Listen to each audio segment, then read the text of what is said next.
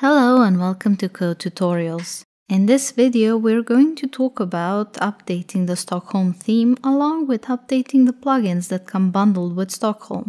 So first of all, to check whether you're using the latest version of Stockholm, you should navigate to Appearance, Themes. And over here, click on Theme Details. Up here you will see the version of Stockholm that you have on your site. Now, next, you will want to open up the theme's update log. You can view it on Stockholm's page on Theme Forest. So, the same page where you purchased the theme. I'll leave you a link in the description below. So, find the update log section on this page. And at the top of it, you will see the latest version of Stockholm. At the moment of making this video, it is 6.6. So, if the version you're running on your site is older than the one you see in the update log, then you should update your copy of Stockholm. It's important to work with the latest version of your theme and plugins, as this lets you enjoy new features, better security, patches for potential bugs, and so on. Now, before you can update your theme, there are a couple of things you should do, and we're going to go over them now. We can close this. Alright? For starters, you need to have the latest version of the Stockholm core plugin installed and active. And the same applies to all the plugins required by the theme. Also, we recommend performing a full site backup. If you need help with that, I'm going to leave you a link to an article in the description section. Now, there are two different ways you can update your site. You can do it via the Envato Market plugin, or you can do it manually via FTP. So in the following section, we will go over updating your site using the Envato Market plugin. I'm going to navigate to Plugins in my dashboard menu. And over here it says this theme requires the following plugins. And one of those plugins is Envato Market. I can install this plugin using the link below that says Begin installing plugins. If for some reason you don't see this message notifying you about Envato Market, you can also find this plugin by going to Appearance, Install Plugins. And then you can install Envato Market from here. The installation process should be quick, so just wait until you see a message saying all installations have been completed. Then we can return to the Plugins page to activate Envato Market. Just click the link and that's it. Now I'll go to Dashboard so that my options get refreshed. And now we can see there is Envato Market in our menu. Let's open it up. Now over here you should go ahead and follow these instructions for setting up Envato Market. You will need to generate a token, and after entering it in this field here and saving changes, you will be able to update your site using the Envato Market plugin. Now over here in this link, this is the official plugin documentation. And they have a step-by-step guide on how to use the Envato Market plugin and how to update your site with it. Now, I'm not going to go over this setup process in this tutorial, but I will leave you a link to this page under the video description. So if you want to use Envato Market to update your theme, you can go ahead and work through these steps. In the following section, we're going to talk about updating your theme manually via FTP. So if you're using Envato Market to update your site, you can go ahead and skip to the last section of this video in which we cover plugin updates. This is very important, especially if you're using older versions of Stockholm prior to version 6.0 and you're updating to version 6 or higher. Then you should skip to the last section of the video and update your plugins. Now, first of all, I will navigate to Theme Forest and then I'm going to go to my Downloads page. Then I'm going to find Stockholm and click on Download and then select the Installable WordPress File Only option. When that file downloads, I'm going to navigate to my desktop where it's saved and open it. Inside, there's a folder called Stockholm which I need to extract, as this is the update file I want to upload to my server. Now there are several ways you can upload this file to your server. You can do that through your hosting control panel, or you can do it through FTP. And in this tutorial, I'm going to show you how to do it through FTP. So first of all, you will need to have an FTP client such as FileZilla.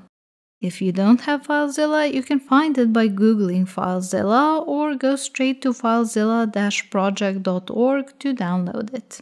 This is the site you need, and you can download FileZilla with a simple button click. Remember, you'll need a FileZilla client, not server. And as I already have it installed, I can just open it now. To access the server, you will need to enter your host, your username, and your password information here. If you're not sure what these are, you can ask your hosting provider for this information. So I'm going to go ahead and connect to my server.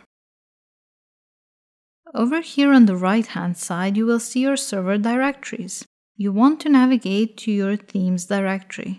So click on WP Content and then click on Themes. Now over here you will see a list of themes that you have installed on your site.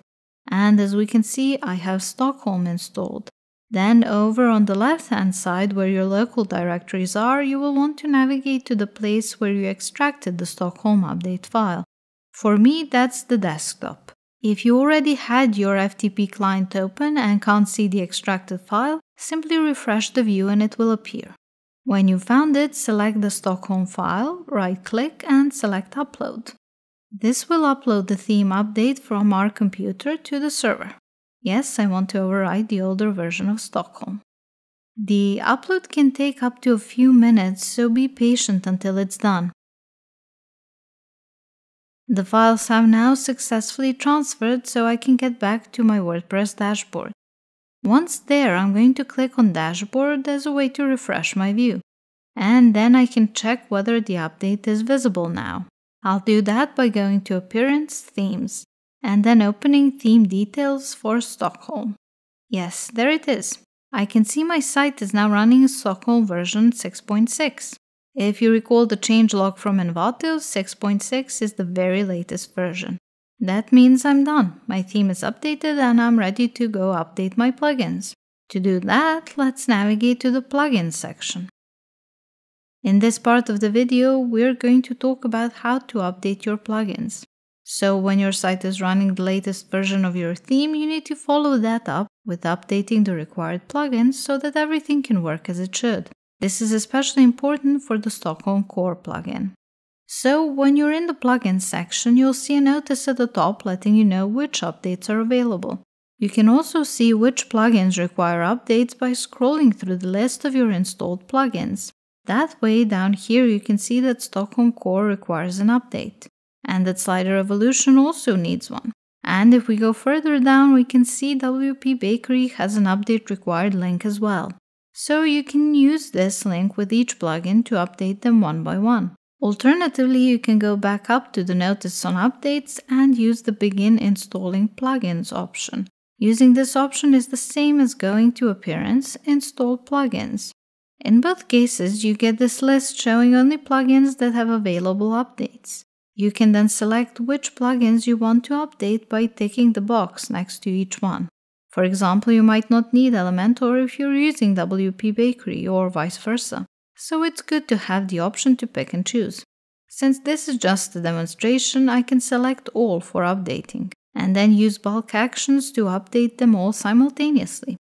The processing time may be a bit longer, but you save yourself some effort. Of course, if for some reason bulk actions don't work for you, you can always update the plugins individually. You'll know the process is done when the list becomes empty. Then if you go back to plugins, the notice at the top will be gone, and if you scroll down to the plugins that were asking for an update, you'll see that they are all clear now. And as you go through the list, all the plugins should be free of the update required link. So if all your plugins are done, your theme was already updated, then you're done. Congrats! However, if you ran into any issues, in the following part of this video we'll be taking a look at the most common update issues and how to troubleshoot them. If one of the plugins you tried to update failed to complete this process, you'll know because there'll be a message like this, or you'll keep seeing a message saying active requires update, then you should delete the plugin that's having trouble and install it again. To do that, go to Plugins. Then find the plugin that's having the issue. For me, that's WP Bakery, and deactivate it. When it's deactivated, you can delete it. Okay, I'm sure. Then go to Dashboard to refresh your options, and once again go to Appearance and then Install Plugins. Click to install the plugin. Give it a sec, this might take a bit. When you see the message saying plugin installed successfully, you can return to the plugins installer and activate your plugin. Following that, you can go to the plugin section to check on your plugin. We can see here that WP Bakery is present, active, and has no warning messages. Moreover, it's running its latest version. Now, in case you were worrying about this, when deleting plugins, losing content that you created with those plugins is not a concern. All that content is safely stored in your database, which, just like your site, you should occasionally back up. Also, keep in mind that we're talking about plugins that were bundled with the Stockholm theme. If you delete one of them, you'll always be able to reinstall it thanks to the theme. However, this does not apply to any other plugins that you purchased and installed. If you're having difficulties with those, please contact the plugin developers directly. Another possible error you can get when you try to update the plugins is a message saying destination folder already exists. This can happen if, say, your request timed out.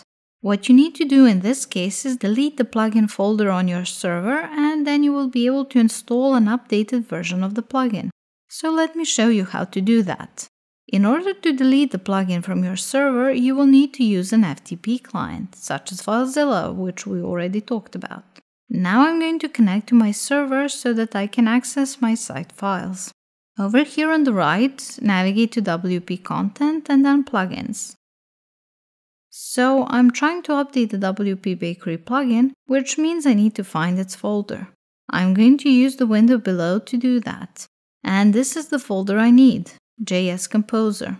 Most plugins have the same folder name as their actual name, but WP Bakery's full name is WP Bakery Visual Composer, so the second part of its name is what we have here. Now that I've found the folder, I'm going to delete it. Right-click, select Delete, and confirm. This way I'm making sure that the doubled up file or subfolder that caused the error is gone for sure. Okay, the plugin folder is now deleted, so I can exit FileZilla and go back to my WordPress dashboard. And when I go to plugins, up here we can see that there is a notice saying this theme requires the following plugin, WP Bakery. So to reinstall the plugin I deleted, I can use this link here, begin installing plugin. But if you don't see this message for some reason, you can go to Appearance, Install Plugins. And from here you can install WP Bakery or whichever plugin caused the issue. It's finished, and I'll go back to the plugins installer so I can activate it.